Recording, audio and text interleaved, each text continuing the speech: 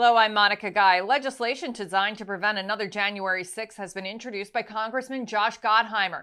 It would make it clear that the vice president can't reject certified electoral votes. A public health alert issued over ground beef delivered this summer in HelloFresh meal kits in New Jersey. The affected products may have been contaminated with E. coli. And a fire damages the Catch-22 diner in Lopakon early this morning. The eatery was set to reopen after renovations.